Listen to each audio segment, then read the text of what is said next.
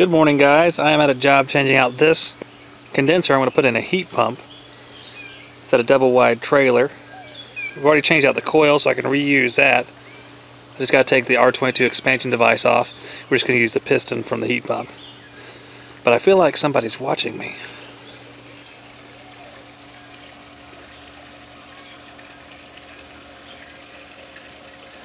That's a lot of damn cats. That's the leader, I guess. He's staring me down. Take it easy, pal. I pumped down the unit.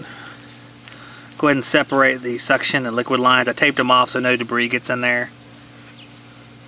What I'm going to do is go inside and take out the TXV, the R22 TXV.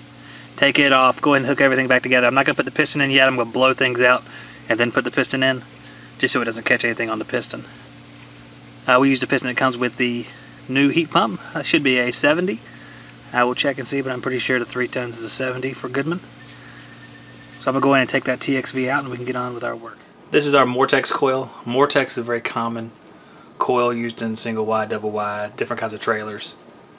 What I'm going to do is unbolt this TXV, just like a regular Goodman TXV. Unbolt it here and here, take it out. Take where the equalizing line goes into the suction line, take it off, put a Schrader valve in it, and put a cap on it. And we should be good to go. In fact, we'll have caps here and there. I can't remember why I put a cap there. Maybe I was pressure testing, it was raining. I don't know. But there's a cap up here, so I don't remember why that is. But remove this thing. I'll leave the piston out. I'll blow it out. And then we can put the piston in, solder in our outdoor unit, and get on with our business. We will have to run a new wire for the heat pump. But that's okay. We're only going about 10 feet or so.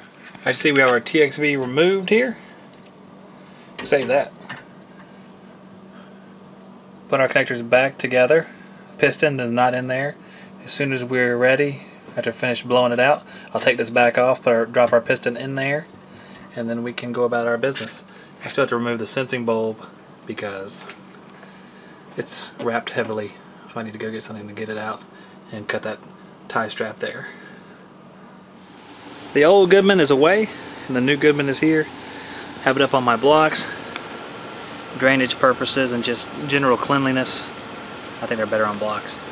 I'm going to fit up the piping and go ahead and weld that in, and we'll move on to the pressure testing and the wire hookups. I have my lines fitted up, expanded the lines here and here so it's easy to braze. I always expand them so I'm facing in so I can braze them easier. No reason to make it life harder than it's got to be. Got to weld up the 2 service valves. Try to make nice smooth bends. You can usually bend the 3/8 by hand, but the larger sizes, usually want to use the bender for those. You can try to bend them, but you usually can't get any tight curves on them without kinking them off. So I'm going to go ahead and weld these up. I'm going to attach the electrical, high voltage anyway, then fish a new wire in for the low voltage. I have the Testo tightness test on now. Basically, it hooks a temperature probe up to the pipes, takes that into account when it's doing nitrogen testing.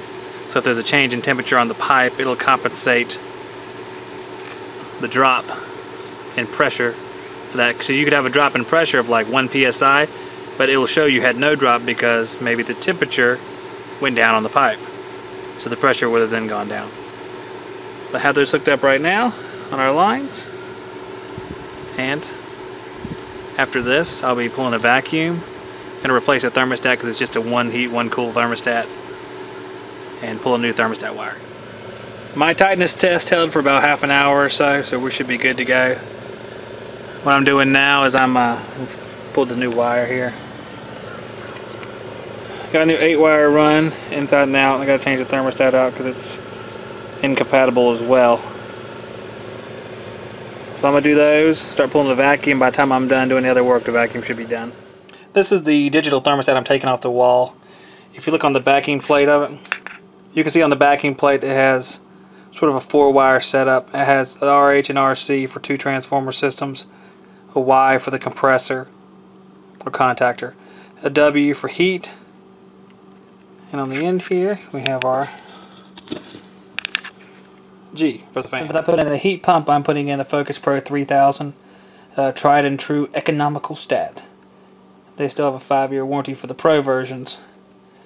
This sucker over here came from like a store or something, so I'm sure it doesn't have a 5-year warranty, and it just doesn't have the durability. It doesn't have a comment anyway. So it's so homeowners can replace their old mercury stats, I'm assuming. But it's, in my opinion, they're not very good, but that's just me. Well, we have everything finished up except for the insulation on the line set. I'll do that in just a minute. About to start things up for the first time. Make sure my ports are closed there on the gauges. Gotta clean my stuff off the top here. Alright, we'll hit our breaker. Voila. And she's alive. We're going to let her run for a few minutes and we'll check on her, see how she's doing. I have my sling psychrometer head out here. I'm going to turn it on DC volts on the transmitter.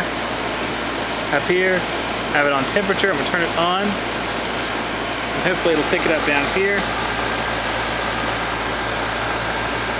Try it again since it was off. See if we sync, and we have, let's see, 89.4 degrees. So as you see, it's right, going up a little bit. 89.5 degrees. Perfect. We've been running for about 15 minutes now. Our target superheat is around 20, so we might have to add just a little bit of charge to bring it down. But we're pretty close. I'm gonna let it run for about 5 or 10 more minutes while I'm picking up. And we have our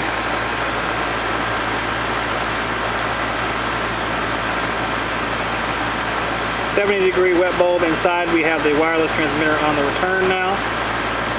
And according to that wet bulb, with this dry bulb outside of being 90, we need about 20 degrees of superheat. So we'll let it sit for a minute. It looks like we're going to have to put a little bit more in it, but that's okay. As you see, guys, our pressures are 338 over 135. We have a 18-degree superheat, 5-degree subcooling. We look over here at the meter. I look right about in line with what we should have. Our wet bulb's still around 70. It dipped down into the 60s and came back up to 70, probably because I opened the door. I'll let it run for a few more minutes, but this one looks set and done. I will see you guys on the next one. I bleed for my money, day in and day out. I try to give you the things you deserve, but I'm just a college dropout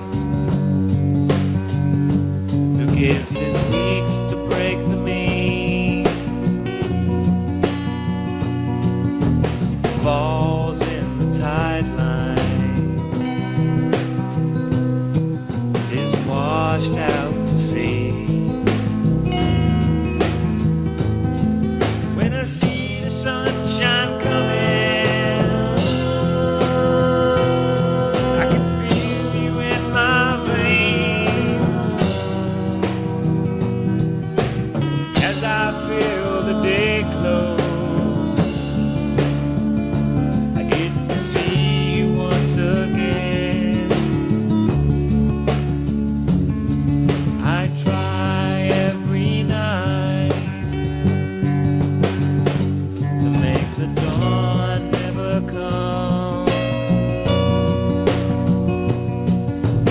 if I